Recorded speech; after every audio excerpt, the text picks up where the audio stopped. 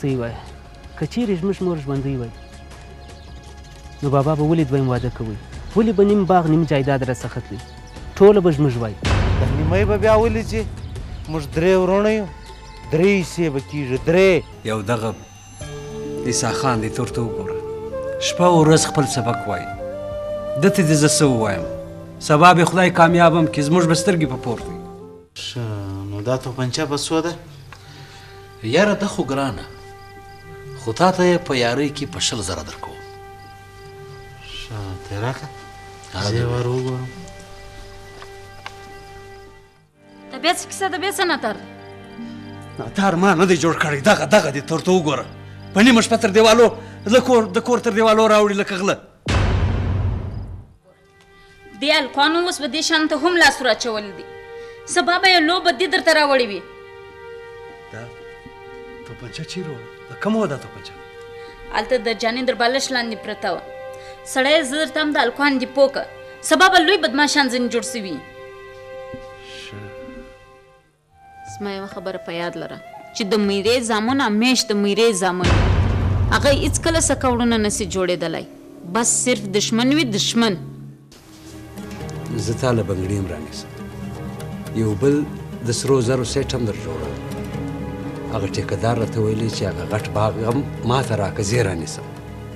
نو چې هغه پیسې راسي بیا هغه ټول ستا دي دا آخري کیست خو نه دی دی په قسم کې څوک څکه لاره څه وکړي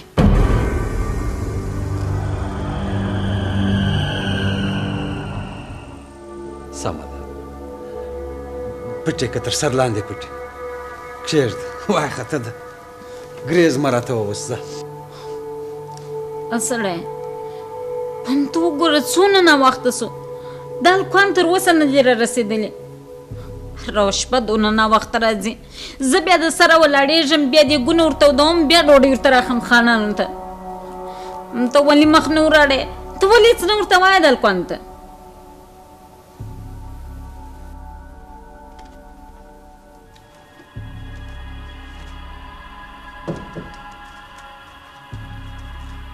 راغلاست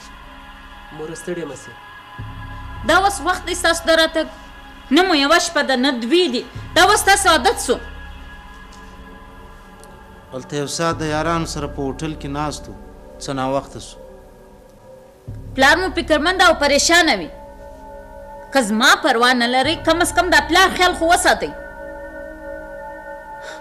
ډوډۍ دې راوړم هو وږي تاسو چې ناوخته کوئ نو دیګونه ساړه سي ډوډۍ سړه سي هر څه بېرته د نوي سره کول غواړي موره د ټیکهدار راغلی و پیسې یې راوړې او که یا زه نه یم خبره ساري و مېلمه خو راغلی و نو ګور چې څوک و زه ډوډۍ دې راوړم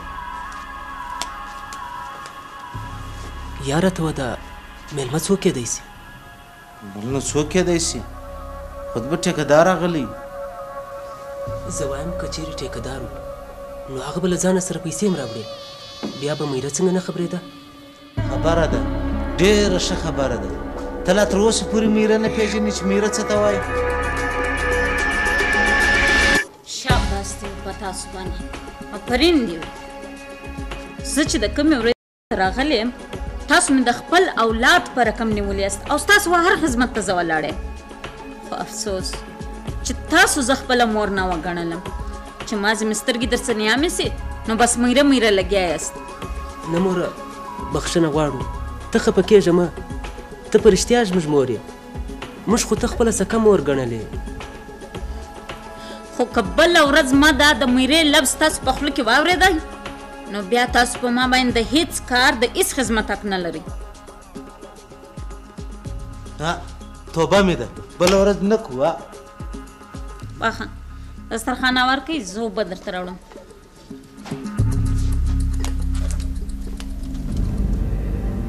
زر واره مې درته ویلي دي چې پام کوه پام کوه دیوالونه هم غوږونه لري ما له خیاله چې غوږ یې نیولی و میرې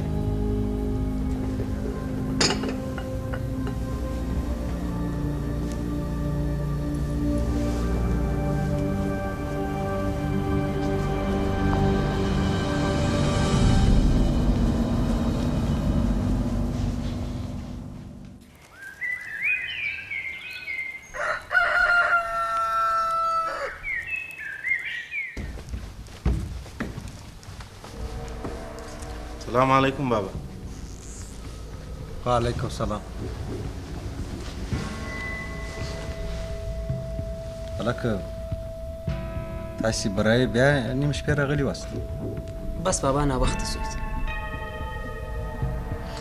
تاسې ولې نه پوهېږئ؟ ولې نه پوهېږئ زما په خبره؟ د فساد وخت دی، هر وخت هر څه کېدلی شي. بس بابا ته بېغمه اوسه. موږ له یارانو سره په هوټل کې ناست وو، بل موږ له هېچا سره هم کار نه لرو. ښه بابا هغه ټیکهدار سلطان راغلی و، پیسې یې راوړې. او راغلی راوړې پیسې، خو تاسې ولې پوښتنه کوئ د پیسو؟ څه به کوئ؟ بیا توپنچې په رانیسئ که توپخانې؟ یا بابا هغه توپنچه خو ستا نه وه خوښه، هغه موږ بېرته وروړله. ښه نو تاسې دومره صالح سولاست، خو بچه زه په تاسې هېڅ باور نه لرم. بابا دی صحیح وایي، او که چیرې ستا یقین نه راځي نو زموږ تلاشي واخله. یا نو بیا تاسې دا پیسې څه په کوئ؟ بابا موږ ویلې موږ درې ورونه به د یو څو ورځې دپاره کراچي له نه نه نه بلکل اجازت نشته. او که چیرې تاسې بیا هم له ما سره سپین سترګي کوئ، نافرماني کوئ، زما په خوله نه کوئ، بیا زه ستاسې په مخه شه. تاسې زه نه راګرځوم، خو عیسی جان نشي در سره تللی. بس بابا دا د هغه خپله خواهش دی چې 12 جماعت هم پاس کړي. نه مې کراچي لیدلی دی، نه مې سمندر لیدلی دی. ښه دی ولاړ دې سي، دنیا به وویني، کراچي به وویني، څه سیل به وکړي. وی ویني ټوله دنیا به وویني چې وخت یې راسي. خو له تاسو سره په تاسو باور نه لرم زویه، زه نیسم در سره کولی. ولې بابا اخر ته پر موږ اعتبار ولې نه لرې؟ موږ عیسی جان یا بل چا ته څه تاوان رسولی دی؟ هغه زموږ ورور دی، پر موږ ګران دی. بس بابا ته اجازه را، موږ هغه له ځان سره کوو.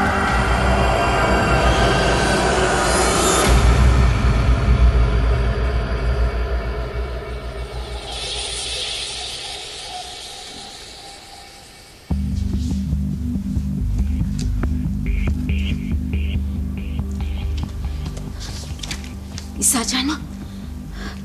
هغه شیطانان لګیا دي، هلته د پلاره څخه پیسې غواړي، او ته خبر یې چې هغه ځي کراچي له. هغه ښه خبر دی چې نه موږ ته ولاکه پلار اجازه راکړي او نه ولاکه پیسې راکړي. نو ځکه دی دا گیم کړی دی چې موږ عیسی د ځانه سره بیایو. که چیرې تا ته وویل نو خیال کوه چې ورسره ولاړ نه سې. مورکۍ زه کراچي له دوی سره ځم، دوی ما پرېږدئ نو هغه زما خپل وروڼه دي چې له دوی سره نسم ولاړ نو له چا سره به ولاړ سم؟ زما یوه خبره په خلاصو غوږو واوره چې هغه ستا وړونه نه دي، دشمنان دي دشمنان. هغه د جایداد دپاره ستا تر سر هم تېرېدی سي. یا موره داسې ستۍ وام دی. اوهو وام نه دی، دا حقیقت دی. وایم ما د دوی سره کمې خوارۍ نه دي کښلې، در تا مې کم نه دي ګڼلې. هر خدمت و هر کار ته زه ولاړه یم د مور غوندې، لیکن بیا هم دی زه پر مور نه وبللم. نو تا به چیرې پر ورور وبلي؟ ګوره موره ته زما په خبره سر خلاص کړه. زه هلته صرف د سیل دپاره نه یم روان.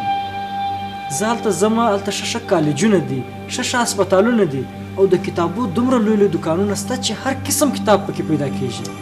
ګوره موره ته به ماته یو څو پیسې جلا راکړې د کتابو دپاره.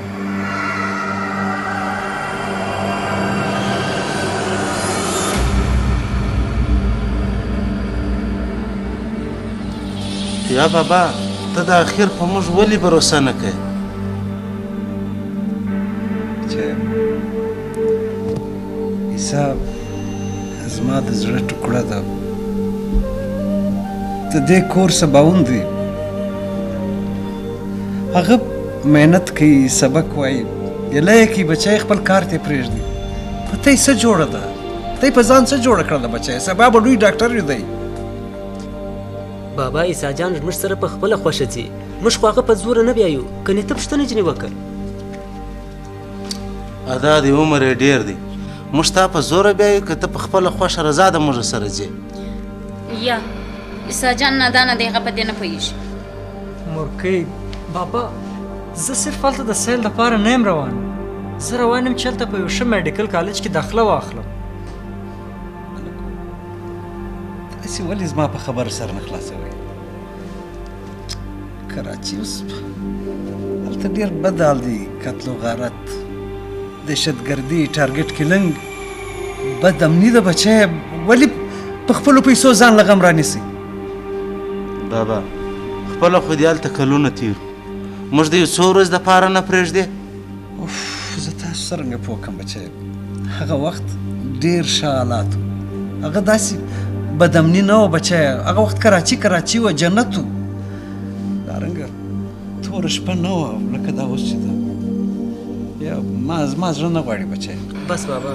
ته موږ ته پیسې راکړه موږ تیاري کوو ورشه ورکه چې ځي نو څه په وکړه راوړه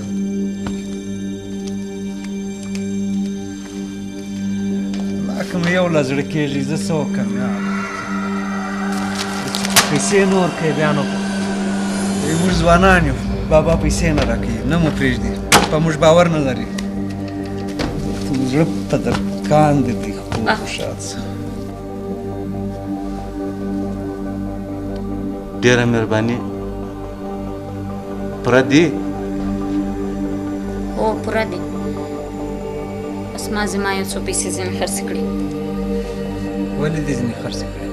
څو دې ځینې خرڅې کړي دغه یو 18,000 مې ځینې خرڅې کړي دوی نو دا دونه پیسې څه پکې وایم ښه دی چې د سړي جیب ډک کي بیا چې مانده شي هلته به په کار ورسي ځئ اوس ولاړ سئ ځه بس نورې نشته بس دغونه کافي دي ځئ ولاړ سئ هغه زه مه راخورئ ځئ بس عیسی جانه درځه تیاري وکړه سبا روانېږو درځئ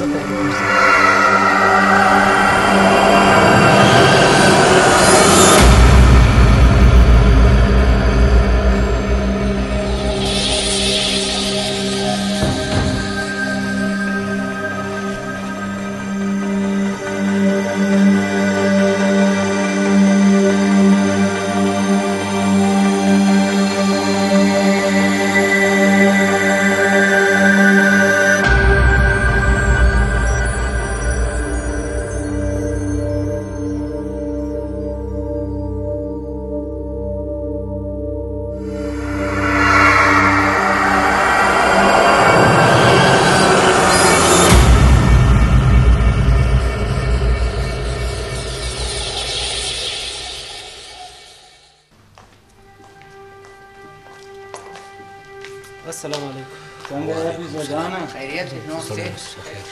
ستړی مه شې امیر جانه جوړ کړه خوشحال ښه سو چې رالاست که زه اوس دورې پسې ته روان ولې ظالمان د مازدیګره راسې دلته په انتظار درته ناست یم اورور موږ خو وار پلار رضا کوو بیا قدرمنه میره رضا کوو بیا مې نازولی ورور دی هغه رضا کوو بیا نو نور کارونه اشا زما پیسې مې راوړې وه بلکل مې راوړې دا ستا 100,000 روپۍ دي حساب یې که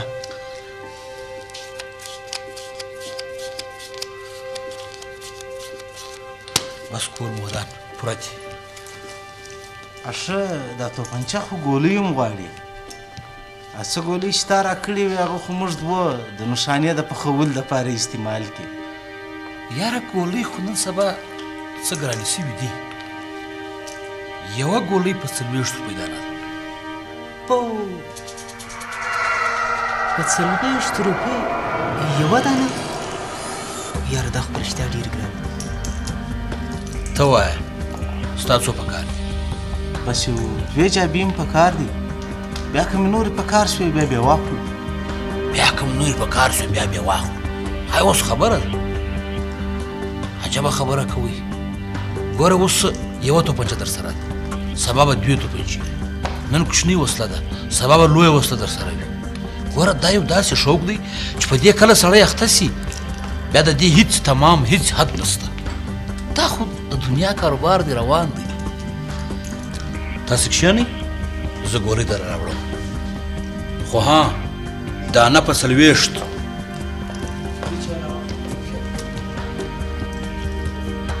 جانه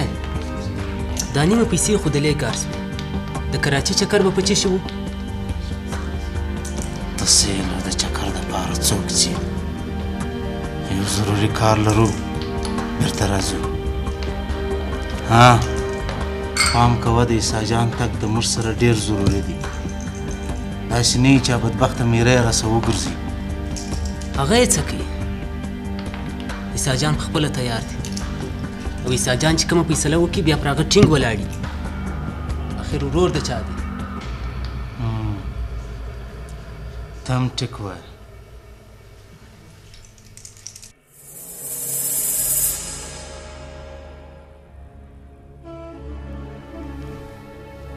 سړی ته و دې الکوان ته ولې چوپ یې هر څه چې دوی وایي هر څه چې دوی کوي ته ما زه سر ورته ښوروې پوه مې کړه نور نو څه په وکړم پوه کېدن کې نه دی شرط تا به صفا منع کولی پیسې به دې نه ورکولی که ستا وس چلیږي خپل زوی عیسی خان پوه کړه چې نه دي ورسره ځي منع یې کړه په دوی زه څه وکړم هم چې دوی ځي هغه مالک دی خطا ایستی اوس نو هغه چیر پاتېږي ته په خبره سر خلاص کړه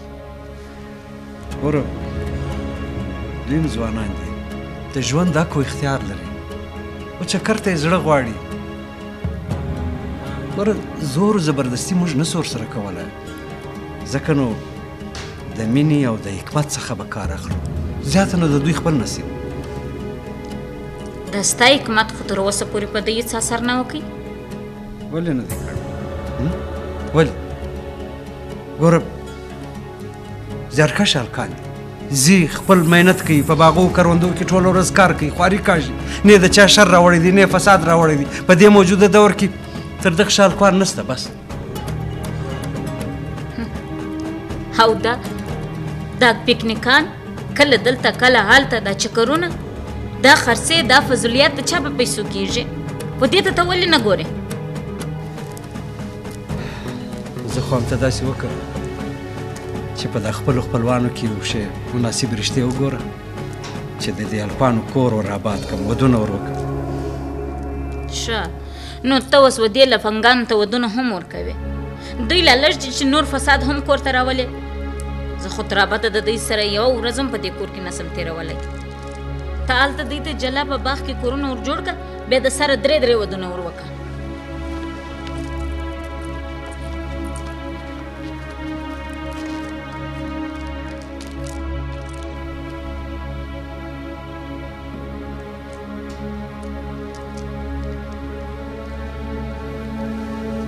السلام علیکم بابا خیر خو دی ولې داسې خفه یم خفه نه یم بچیه بس هسې فکر مې کوي چې که تاسې درې سره له دې کوره ولاړ سئ نو دا کور به ډېر خالي غوندې سي بابا موږ نو کم د همیشه دپاره روان یو بس د یو څو ورځې خبره ده بیرته ژر راځو بچیه چې ته د یو ساعت دپاره زما او د مور د سترګو څخه د لیدو رسې بس موږ پریشانه سو دا به نو ته شل ورځې له موږ څخه بېلې دا به موږ سره نه برداشته وو بچیه بابا که زه مورکۍ م پوه کوم ها بچی هغه نه پوهېږي نه پوهېږي هغه ته ما به نه یې پوه کړې هغه په دې جانو خانو هېڅ باور نه لري وایي دی نه چې زما زوی په یو فساد کې اچولی نه یي یو څه په ونه کې په زما بچي باندې په کانده ده په تا ډېره کانده ده بچی بابا زه خالي د سیل دپاره نه یم روان تا زما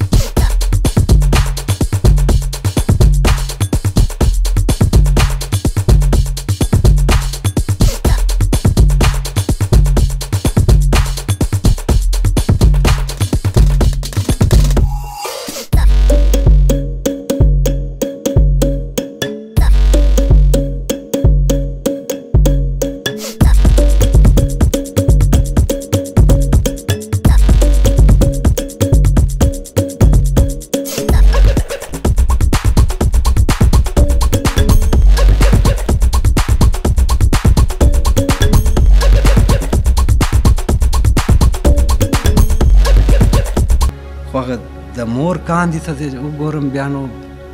په هغه هم پریشانه یم هغه په دا جاني و خاني باور نه لري بچی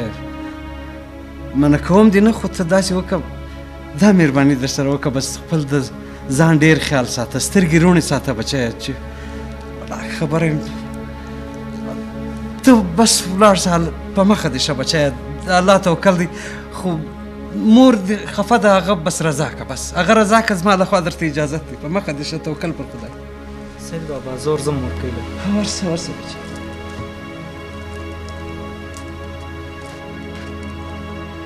مو پر بر څه بچی زه څه خدای دې خیر راپېښ کړي تاسو ته هم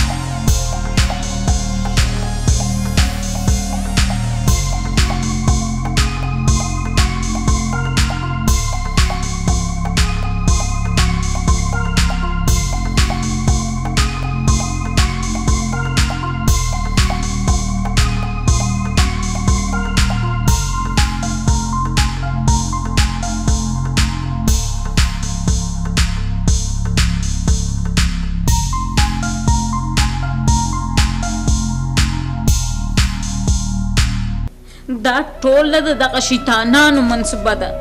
دا د غوز کې مو چې ته په یو رقم د دې کوره څه ورک سې چې دوی د خپل پلار په جایداد کې ښه مزې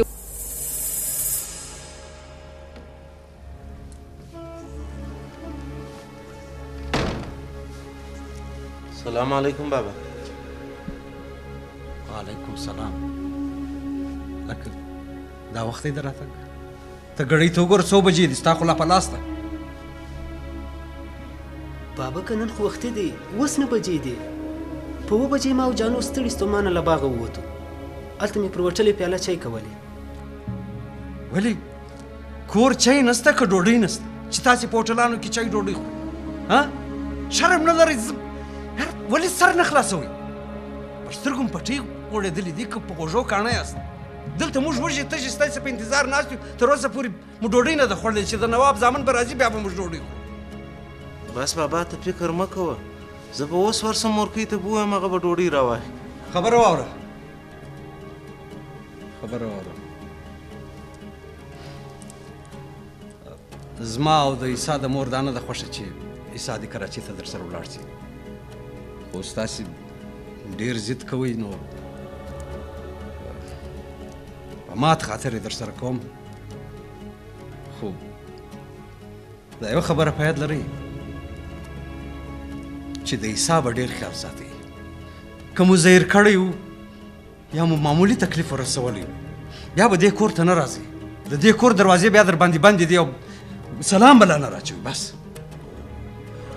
بابا که ته ولې فکر کوې هغه زموږ ګران ورور دی هغه ته به څوک تاوان ورسوي تر هغه له مخه به موږ پر هغه خپل سرونه قربان کړو دا تی ولې په موږ باروسه یا باور نه کوئ تیاري مو کړې ده نو سفر مو په خیر سه همخه مو ښه سه او وای بابکر ته خو داسې پریشانه یې لکه مچ د کراچي په سیل نه بلکې جنگ ته روان یو جنگ دی جنگ دی بچی مازې تاسې سر نه خلاصوئ جنگ دی بچی هر چیرې جنگ دی هر چیرې فساد مورکۍ مورکۍ موږ وږي یو ډوډۍ راواخله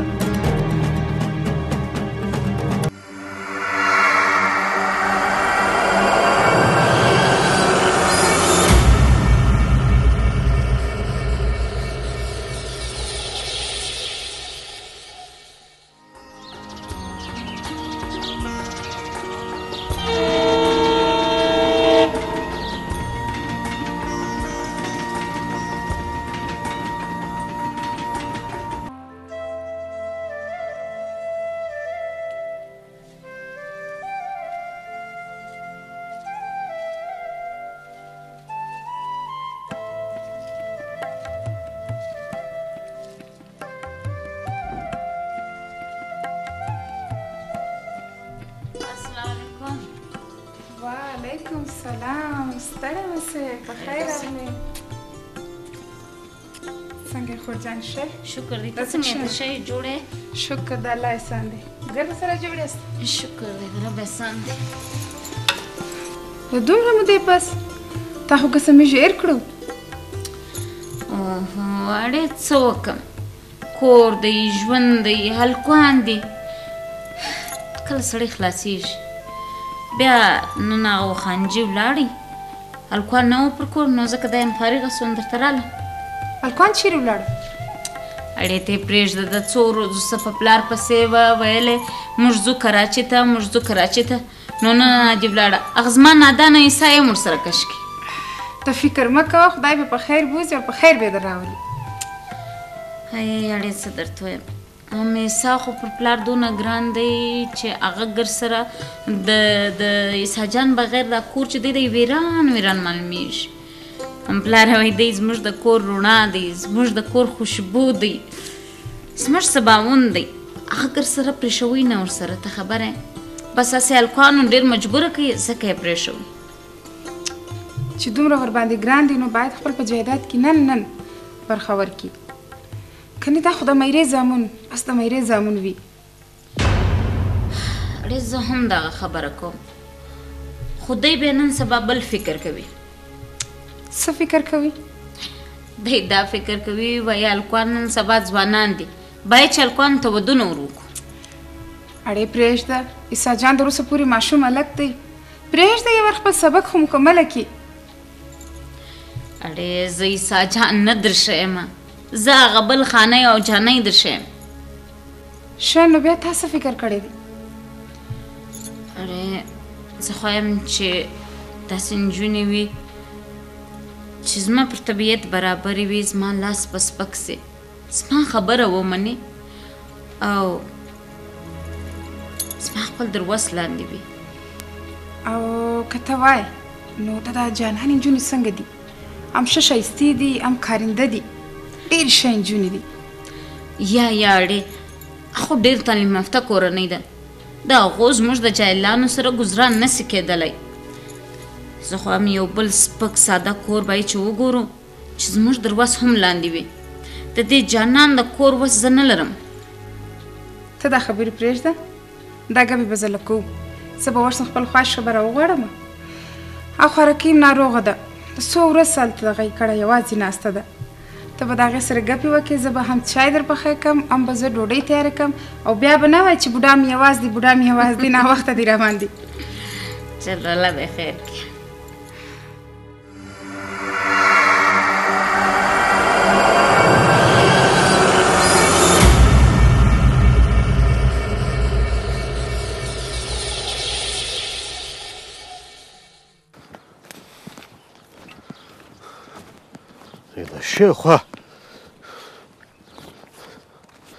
د شیخوا ماشین نیسه هره ورځ دا برمه خرابه یار رحیمه د دې د لاسه خو تر سره نه پاسه سول هلکه دا څوک را روان دي خانجه دی زما بادار یعقوب خان ونیسه سلام علیکم وعلیکم سلام خانجه خدای خو دې راوله ستړی مه سې سال سوال دی ستړی مه خانجه څنګه یې طبیعت ښه دی د خدای فضل دی موږ هم ښه یو خانجه ستاسو او داسې کار چې د دومره ډېره وخت پس دلته رالاست بس دا نو عمرجانه د ریټایرمنټ زندګي ده پوه شولې او بیا شکر دی الخوانو ځوانان دي ما ته دا کار وسه عجب خانجه ستاسو اجت ستا د مشر مالک اجت خو امیش وي الکوان خو بس الکوان دي خیر خانجه ته راځه داسې به ولاړ سو وطاق ته اته به پیاله چای هم وکړو او هغه ماشین به هم وګورې د برمې ماشین خراب سوی ولې څه په سوي دي په ماشین ګوره چې څه په سوي دي بیا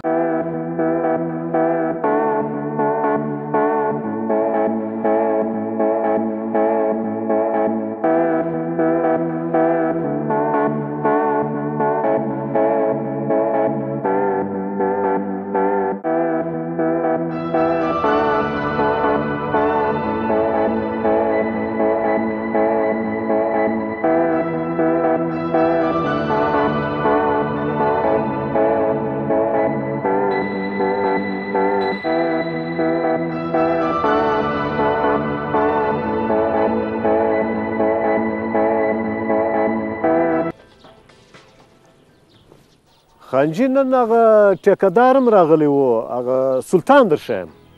دلته په دا باغو کې ډېر ګرځېدلی و او بیا ما ته ویلې چې خانجي ته به ووایه دا غټ باغ به چاته نه ورکوې دا به سږ کال په ما خرڅوې ته کښېنه ته ولاړ ولې کښېنه دلته عمر دا باغ و ما ته داسې تږی تږی غوندې معلومیږي تر وخته اوبه نه ورکوي که څه ټکه هی صاحبه څه درته ووایم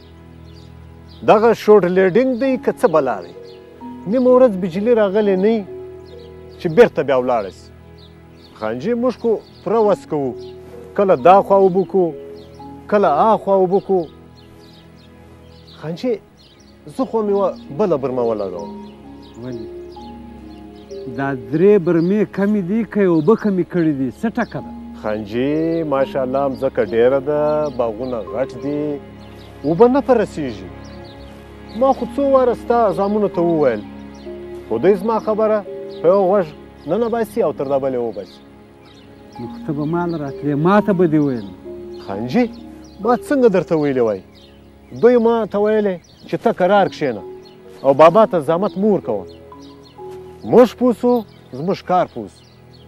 دا ټوله مځکه او باغونه اوس زموږ دي موږ یې مالکان یو زه په ټنډ سر ژوندی یم او مالکان یې نور پیدا شول ماشاءالله خو خانجي دا مځکه به هم تر قیامته دغسې پرته وي مالکان بې بدلیږي او را بدلیږي یا عمر غلط یې ته مالک بس یو دی بزګر او کرونده بدلیږي خانجي زما په خیال سره چې یو څوک نوی بزګر دې پیدا کړی دی د دې مطلب دا دی چې جانو خانو رښتیا ویل څه یې ویل خانو جانو خان هغه و ما ته ویلی چې د موږ سره به سم چلیږي که نو موږ تا پسې اخلو او بل بزګر راولو خانجي ما او زما پلار په دې مځکه کې ستاسو 10 کاله خدمت کړی دی عمره ته بیخي بې فکره سه چې زه ژوندی یم تا ته هېڅوک هم غږ نسي کولی پوه شولې نو دا اوس چې تاسو وویلې چې بزګر او کرونده بدلیږي زما مطلب دا و عمره چې مالک بس یو الله دی مځکه او کرونده بدلیږي کله زه کله ته زموږ د مرګه پس ګورو چې بیا بل څوک بېشکه خانجي په دې کې خو هېڅ شک نشته خو خانجي په مالکانو کې فرق وي ستاسو او په دې الکانو کې ډېر زیات فرق دی کومه خواري چې تاسو په یوازې سر کښلی سوه هغه دوی نسي کولی نو ستا دا خیال دی چې د الکان دونې خواري نه کوي نه خانجي نه بلکل نه دوی خو بس ټوله ورځ یاران دي دوستان دي ټکان دي ټکان څه مطلب خانجي توپنچې او وسلې رانیولې دي دلته راسي په باغ کې ټوله ورځ ټکان دي ټک ټک خانجي پوه یې که خدای ناخواسته یو بده بېکاره پېښه نیسي دوی خو ما ته ویل چې هغه توپنچه دوی بېرته ورکړل هغه سړي ته خانجي زه ستاسو نه مخوره یم د شیطانت په خاطر نه درته وایم بلکې د مینې او همدردۍ په خاطر درته وایم دا الکوان په سمه لار نه دی روان دا پوه که خانجي پرون یې دلته په باغ کې ټکان کول هغه کدیر خوارکی په لارې روان و د خدای فضل وسو چې نصیب یې ښه و که نو دا ګولۍ به په هغه کې لګېدلې وه